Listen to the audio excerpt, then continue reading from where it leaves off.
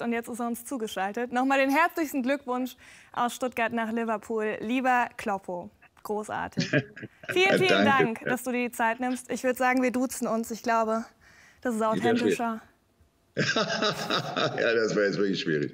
Ja, nee, gerne, gerne. Ja, die große Party mit den Fans, die musste ausfallen. Gibt es denn irgendwie den Plan, das irgendwann, sobald es eben vielleicht wieder möglich ist, nachzuholen?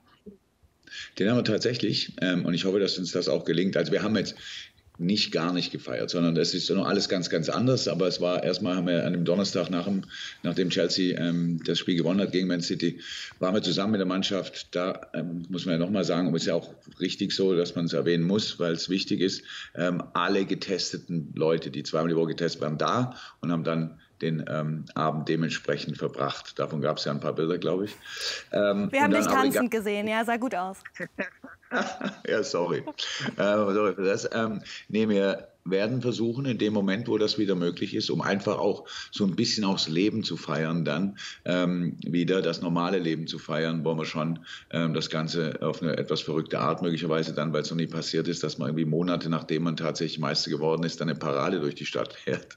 Aber Liverpool ist ein spezieller Verein und ich glaube, wir könnten das hinkriegen. Und es wird auch ganz schön, da können die Leute länger planen, dass sie dabei sein können. Wenn wir dann sagen, in 4, 5 Wochen findet das statt, dann können sich alle um Unterkünfte kümmern, weil normalerweise, wenn es ja eher spontan abläuft, dann sind ja viele Leute, die gerne dabei wären, haben da keine Möglichkeit. Also vielleicht kann man etwas draus machen, was es so noch nie gab. Das ist eigentlich der Plan. Wir sind auf jeden Fall gespannt, wenn es dann soweit ist. Ja, jetzt ist es gut 2 Wochen her, du musstest direkt danach viel drüber reden, auch ein paar Tage danach. Wie lange hat es gebraucht, bis es sich alles so gesetzt hat? Ich glaube ganz ehrlich, das hat noch gar nicht richtig stattgefunden. Also weil natürlich auf der einen Seite ist es so wahnsinnig groß und das habe ich in dem Moment, als es passiert ist, auch schon gespürt. Auf der anderen Seite holt dann die Normalität natürlich auch total schnell wieder ein. Wir haben eine Woche später mussten wir gegen Manchester City spielen, das nun mal erwiesenermaßen eine der stärksten Mannschaften der Welt ist. Und wir haben eigentlich gar kein schlechtes Spiel gemacht, aber gegen City musste nahezu perfekt sein. Das war am Tag nicht und haben einen richtigen Riss bekommen. So, und dann ist da schon auch ein Aufschlag, dann, wo man sagt, okay, das ist also der Boden der Realität. Nicht, dass wir jetzt irgendwie überrascht gewesen wären, dass das passieren kann, aber man muss es eben verarbeiten. Und seitdem spielen wir alle 3 Tage. So, also richtig Zeit dazu, dass sich gesetzt hat, hatten wir ehrlich gesagt nicht. Und ist aber nicht so wichtig. Das ist ja was für die Ewigkeit. Das heißt, wir haben unser Leben lang Zeit, damit richtig umzugehen und das gedenken wir auch zu tun. Aber es ist besser, viel, viel besser, als nicht Meister zu sein. Das kann ich schon mal sagen. Aber das ist natürlich heftig. Dann wird man Meister, dann muss man alle 3 Tage weiterhin spielen. Dann hat man auch noch keine Zuschauer im Stadion. Wie packst du das, die Jungs noch so zum Brennen zu bringen? Das ist nicht so schwer, weil die Jungs, ich sag mal, generell zumindest überlodern. Also die kann man schon leicht anziehen. Das ist nicht schwer. Die Spiele, die wir gemacht haben, waren wirklich richtig gut. Vom Intensitätslevel her waren es sogar außergewöhnlich gut. Man hat uns nicht angemerkt und das ist mir aber uns wichtig, dass wir nicht aussehen wie jemand, der jetzt noch dazu irgendwie überredet werden muss, ja irgendwie Premier League zu spielen. Das ist das, was wir am allerliebsten machen, was die Jungs am allerliebsten machen, das sollte man dann eben schon auch sehen auf dem Platz. Und die Jungs gehen richtig. Auch gestern, jetzt haben wir gestern unentschieden gespielt zu Hause gegen Burnley, war allerdings das beste Spiel gegen Burnley, das wir je gemacht haben. Wir hätten 5-6, 7-0 führen müssen. Haben wir nicht, weil der Torwart einen herausragenden Tag hat und dann dürfen die nach einer Standardsituation Ausgleich schießen. Solche Spiele gibt es. Aber wichtig ist dabei, dass man uns ansieht, dass es nicht passiert ist, weil wir irgendwie durch eine Spielansetzung belästigt wurden und eigentlich schon im Urlaub sein wollten. Ja, nein, das ist wirklich wichtig. Und die Jungs sind über 2,5 Jahre jetzt relativ erfolgreich und das ist nur so möglich, weil die Jungs außergewöhnlich sind. Ja, ich liebe dein Understatement. Relativ erfolgreich ist schön, Champions League und jetzt schön mal die Meisterschaft nach 30 Jahren wieder Liverpool geholt. Jetzt hast du ja so ziemlich alles, was wichtig ist im Fußball, gewonnen. Jetzt fragen sich natürlich auch die deutschen Fans immer mal, kann ein Jürgen Klopp, auch wenn er noch eine gute Weile Vertrag hat, sich eigentlich mal vorstellen, irgendwann wieder nach Deutschland zu kommen? Kann er das?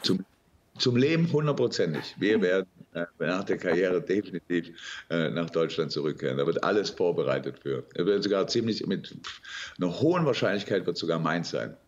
So, also dementsprechend, ja, klar, kommen wir zurück nach Deutschland. Du weißt, dass das nicht meinte eigentlich, ne? Ja, aber das weiß ich ja nicht. Das ist ja schwierig. Es ist ja immer eine Frage, Angebot und Nachfrage, sagen wir mal so. Also ich müsste frei sein, andere Jobs müssten offen sein und so weiter. Aber der eigentliche Plan ist, 4 Jahre Liverpool jetzt noch. Wenn das dann hier nicht weitergeht, was wirklich möglich ist, logischerweise nach dann 9 Jahren, dann wirklich mein Jahr nichts machen. Das hatte ich ja schon mal vor. Hat nicht so richtig geklappt, waren nur 4 Monate. Und dann wirklich in der Zeit irgendwann mal anfangen zu überlegen, was soll eigentlich jetzt noch kommen. Und da kann es einfach ganz viele Möglichkeiten geben. Und glücklicherweise muss ich mich nicht darauf beschränken, zu sagen, ich will dann unbedingt das oder das machen, sondern habe wirklich dann vielleicht sogar erstmalig in meinem Leben die Möglichkeit, genau das zu machen, worauf ich jetzt gerade Bock habe. Und vielleicht ist das ein Fußballverein, vielleicht ist das eine Nationalmannschaft. Ich weiß das nicht, weil es ja eben von heute an im Idealfall 5 Jahre in der Zukunft liegt. Und wer weiß schon, was in 5 Jahren ist. Ja, die heutige Realität, die sieht so aus, dass du mit deinem Mediendirektor zusammen wohnst, meiner Männer-WG. Das ist auch mal wieder schön, oder wie lange ist das her, dass es das letzte Mal der Fall war? Ich habe noch nie in der WG gewohnt. Deswegen, nein, weil ich bin ja jung Vater geworden, bevor du auf die Welt kamst. Und das heißt, da lebt man ja nicht in WGs. Also zumindest nicht, wenn man aus dem Schwarzwald kommt, sondern lebt man in einer geordneten Beziehung. Und das war der Fall. Und dann, ja. Nee, das hat sich nie ergeben. Jetzt ist es tatsächlich eine Männer-WG, allerdings auf extrem hohem Niveau, weil das Haus, in dem wir hier leben, ist durchaus, kann man gebrauchen, sagen wir es mal so. Und es macht Spaß. Aber ist nicht so, das ist ja das Schwierige im Moment, wir haben ein normales Leben, das heißt, alles, was wir beruflich machen, ist normal. Angepasst an das, was jetzt geht im Moment. Wenn wir zum Training fahren, am Trainingsgelände ist es so normal wie möglich. Zu Hause ist logischerweise normal. Außenrum haben wir mit dem Leben ja nichts zu tun. So, deswegen ist das ganz praktisch, aber es ist natürlich super intensiv. Und da hat jetzt einfach, haben wir uns entschieden, dass dann Ulla mal ein paar Tage früher nach Deutschland geht, um da schon mal alles vorzubereiten, wenn ich dann hoffentlich in 2 Wochen auch vorbeischauen darf und ein paar Tage Urlaub machen darf. Und das ist gut, weil Deutschland natürlich offensichtlich im Moment in eine andere Normalität hat, als es hier in England jetzt der Fall ist. Weil wir einfach noch nicht so weit sind. Läuft alles gut, aber England ist nicht so weit wie Deutschland, was den Umgang mit der Covid-Situation angeht. Ja, und wenn man sich jetzt bei euch so umschaut, ich meine, Ulla ist nicht da, jetzt seid ihr zum ersten Mal. Für dich ist es die erste WG, da gab es wahrscheinlich dann auch noch keine Routine, was den Putzplan betrifft. Wie ordentlich ist es? Sehr ordentlich, weil wir beide Low Maintenance sind. Also wir brauchen nicht viel und wir machen auch nicht viel dreckig. Das ist ganz praktisch. Ich bin fürs Waschen zuständig und Matti für den Abwasch sozusagen. Aber er ist ja gewohnt, alleine zu wohnen. Er spült jede Tasse direkt ab, nachdem er sie benutzt hat. Wie ich ihm gesagt habe, wo die Spülmaschine steht. Also deine Qualitäten im Haushalt, die liegen dann eher beim Wäschewaschen? Ja, das hab ich gelernt im Lockdown. Ist ganz praktisch. Aber wir rennen ja eigentlich, jetzt habe ich gerade Privatklamotten an, aber normalerweise rennen wir nur in Trainingsklamotten rum. Also dementsprechend die waschen, die kann ja gar keiner kaputt machen. Die sind ja dafür ausgerichtet, dass normalerweise in irgendwelchen großen Tonnen mit 80 oder 500 Kilo andere Wäsche gewaschen werden. Also die freuen sich, dass sie hier mal alleine in meiner Waschmaschine hier durchgerüttelt werden. Nee, ist gut. Also wir kommen gut zurecht. Das muss man schon sagen. Ja. In 2 Wochen habt ihr es dann aber geschafft. Hier ruht der Ball jetzt erstmal. Gestern war noch Relegation, beziehungsweise in England geht es ja noch bis zum 4. August mit den Playoffs.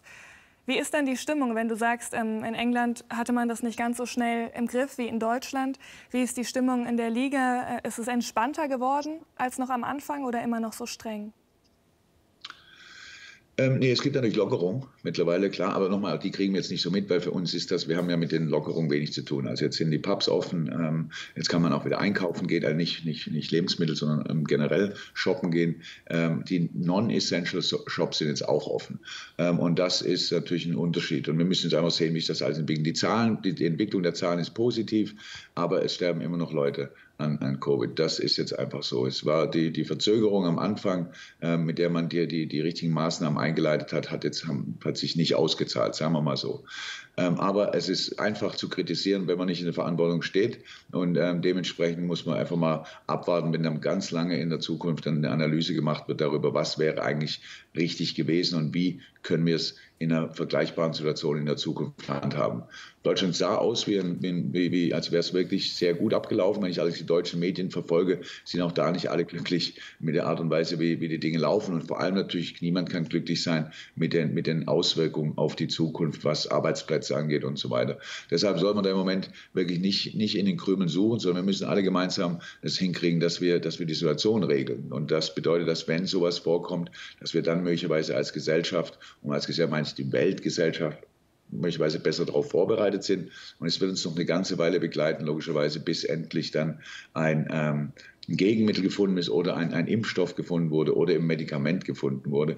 Und das wäre ehrlich gesagt schön. Das wäre es wert, einen Weltfeiertag dann auszurufen, an dem dann sich jeder einmal daran erinnert, wie das Jahr war im Jahr 2020 und die richtigen Schlüsse daraus gezogen hat. Also dementsprechend England, alles gut, es wird besser, aber was nicht richtig war, muss sich darüber unterhalten müssen, wenn das alles hier vorbei ist. Die Idee mit dem Weltfeiertag finde ich sehr schön. Vielleicht fällt er ja dann rein zufällig auf die nachgeholte Meisterschaftsparty von Liverpool, oder? Top-Termin, absolut Top-Termin, das wäre gut. Ja. Abschließend, Kloppo, ihr habt es bald geschafft, noch gut 2 Wochen, dann hast du es um.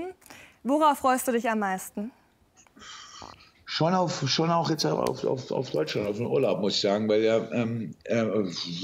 gut, war ich schon lange nicht mehr, Teile meiner Familie, also habe ich ewig nicht gesehen, weil das war ja durch Lockdown war ja gar nichts möglich, das waren 3 Monate, nochmal 2 Monate irgendwie dran, so 5, 6 Monate, schon lang, also da freue ich mich richtig drauf und eigentlich, ja, der Lockdown, da haben wir zwar nicht gearbeitet im eigentlichen Sinn, was die meisten Leute nicht gemacht haben, aber es ist natürlich weit davon entfernt, als Urlaub betrachtet zu werden und so dann mal so eine etwas entspanntere Zeit zu haben, das ist schon schön und freue ich mich schon drauf. Mit einem Restaurant zu gehen, hätte ich auch Lust drauf. Jetzt bin ich gar nicht der große Restaurantgänger, aber wenn man ein halbes Jahr nicht mehr war, dann denkt man auch, wäre immer ganz cool.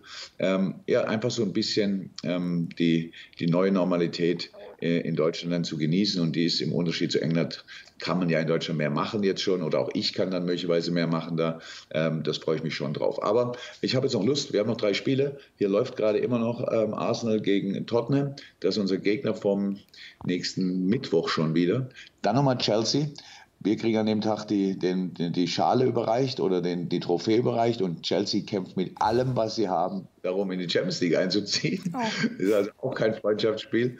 Und dann 3 Tage später geht es nach Newcastle und die haben uns letztes Jahr in einem Spiel, wo es so eigentlich für sie um nichts mehr ging, irgendwie haben sie uns, habe ich das Gefühl gehabt, irgendwas muss in der Vergangenheit vorgefallen sein, dass die uns so sehr nicht mögen, dass sie mit allem gekämpft haben, was sie hatten. Also wir haben 3 intensive Spiele vor uns und da gilt jetzt meine Konzentration, aber danach 1, 2 Wochen Urlaub, ja, und dann geht es ja schon wieder los. Alles gut. Die 1, 2 Wochen, sie seien dir so gegönnt und ich hoffe, du kannst sie genießen. Vielen, vielen, vielen Dank. Toi, toi, toi für die nächsten 3 Spiele und ganz, ganz, ganz liebe Grüße nach Liverpool.